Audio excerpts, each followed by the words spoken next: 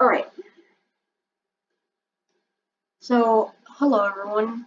We are going to be doing a video on this car, but I will let Hans here start off this video.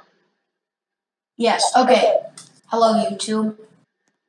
I am Hans, one of Cicada's friends, and this right here is the 1969, haha, I know, funny number, Dodge Coronet, and in-game it's called the 1969 Bullhorn Conqueror, and this trim that is in front of me or behind me is the Burley B440 Maximus trim, but I'm pretty sure there are other trims, like base trims and stuff. This is like the max one. I'm going to The color is bullhorn orange, and the rim is split black. Okay, should I go check if there's other trims? Yeah, you can go check. But I know that this car will require you the classic game pass, which is only like 75 Robux. So it is worth getting if you want to get some cool classic cars, such as this one. Although, I must warn you, this thing is a gas guzzler. This thing gets 8.7 miles to the gallon, which, just from speaking from a modern standpoint, that's not very good. But I mean, it was an American car, so. Alright, well, we have the Burley B 500 hardtop TR and Burley B 45 Maximus, and a load of colors to choose from. You have huge options here. So 1, 2, 3, 4 trims. 1, 2, 3, like 7 or something trims or rims, and the Burley B 440 Maximus is 87,563, and a bunch of other trims, as you can see at the purchase button. They're not too far away from each other. Cheapest one is the 500 hardtop at 61,352. But let's get back to the car. Yeah, so here is the startup for the car.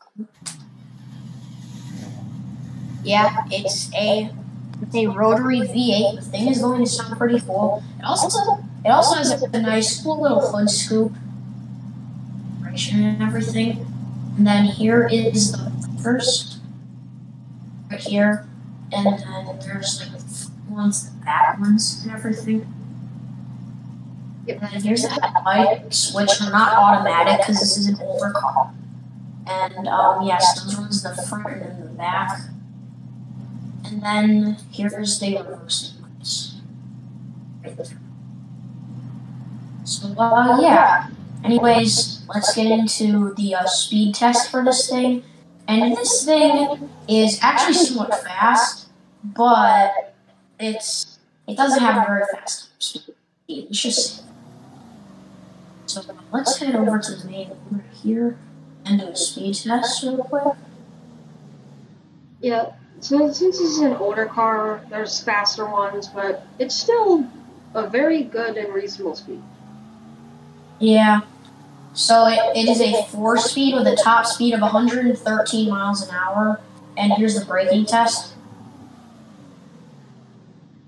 Pretty decent braking, but I mean, you have to remember that back in the 60s and 70s, these cars had drum brakes instead of the regular brakes we have nowadays, and drum brakes are not as efficient. So those were actually pretty good brakes for the time.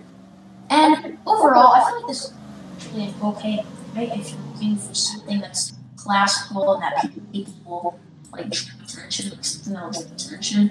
And I mean, the thing is obviously you go to but it is pretty good for drag racing if you just do like a straight drag race or something.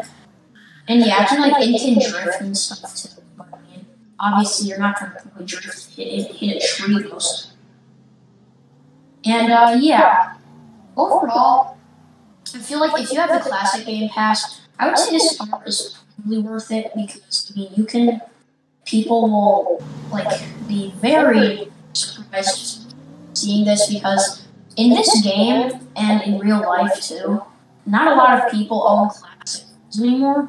So this car will definitely stand out because a lot of people just get updates and stuff in this game, and I just crashed, but we don't talk about that. So yeah, and overall, this thing has a pretty good horsepower rating, but if you're looking for something that can get you far, this is not the car for you. That, as mentioned previously, this car gets horrible gas mileage, and this car is already going through half of its fuel in like a few minutes. So yeah, overall, this is a good car if you want speed and attention getting, but if you want fuel and fuel efficiency and stuff like that, you're not gonna get it with this car. There's much better options there. Yeah, like get a Toyota or a Volvo or something. Not a Hummer though. Yeah, no, Hummers I think can be even worse than this thing. Yeah, I owned one. It wanted to lose fuel in like 5 minutes. I sold it, luckily. But yeah, overall, that's basically the entire review about this car. And in short, I feel like it is a good purchase if you have the classic Game Pass and the like 80 grand for it. But yeah, I feel like the car is just generally worth it because, you know, it has some good horsepower ratings and you can probably draw some attention with it because not a lot of people own classic cars anymore. And yeah, so that's basically the entire review. And we hope you guys enjoyed the video. And don't forget to like and subscribe. Yep. See ya.